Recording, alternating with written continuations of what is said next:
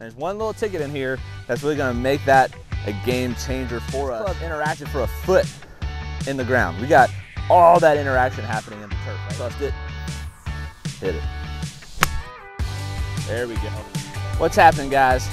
So here we are, Coach Matt's back, talking downhill lies, right? We just covered uphill lies, heating up, busted the pullover off. We're rocking and rolling, giving you great content, right? So here we're gonna talk about the downhill lie and the keys to it.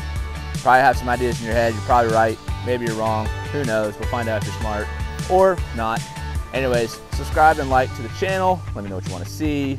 Keep giving you some awesome content, right? Beautiful day out here in the golf course in September. Loving it, right? So let's talk about what we're gonna do in these downhill lies. Plus we got 2 more videos coming up talking about ball below your feet and ball above your feet with side hill lies.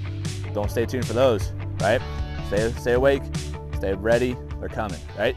Let's get to work. All right, boys and girls, so here we are, downhill lie, sloping this way, right?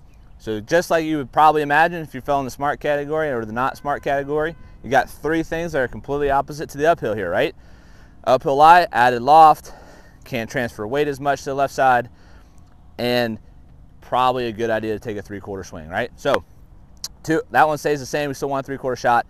In this scenario, we're gonna move the ball forward in our stance, match our shoulders to the slope, and there's one little ticket in here that's really gonna make that a game changer for us when we try to hit this shot, right? So here we go, we got ourselves a lie on a downhill slope. Now we're a little bit closer in this scenario. It's 105 instead of 120 because we're on the other side of the hill, right? So I got gap wedge in my hand.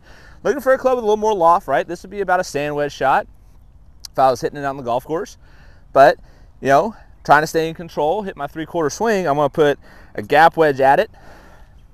Still has a plenty of loft to get airborne, hold it. Now, one last nugget, right? Remember how the uphill lie, ball shot right. I'm gonna aim a little left in anticipation of, or sorry, I'm gonna aim a little right in anticipation of the left.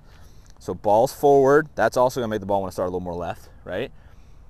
Aim a little right, 3/4 swing, shoulders match the slope.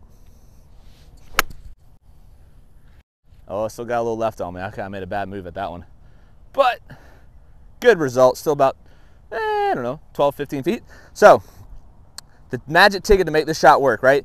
This club interacted for a foot in the ground. We got all that interaction happening in the turf, right?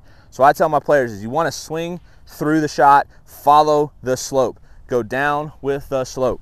Most people, when we hit these uphill shots, you can kind of get away with the uphill ones if you try to pick it off there clean. You can get away with that on an uphill shot. Cannot do that on a downhill lie, right?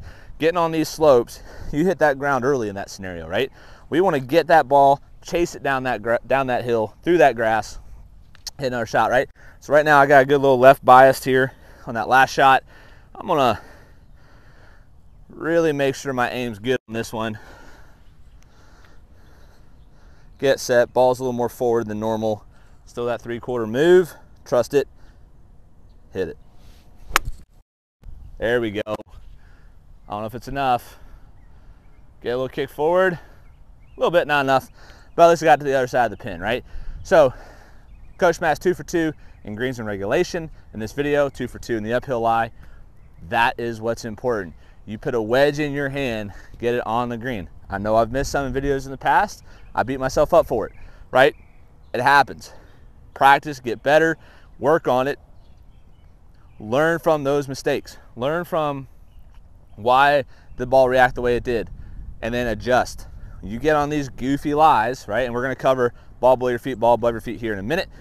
You get in these goofy scenarios with these goofy lies, you have to learn how the ball reacts off the face with your swing and then make the adjustments, right? Stuff I'm giving you here is giving you a better chance of success, but if you're an over-the-top golfer, this downhill lie is gonna be a lot easier than trying to go up the hill.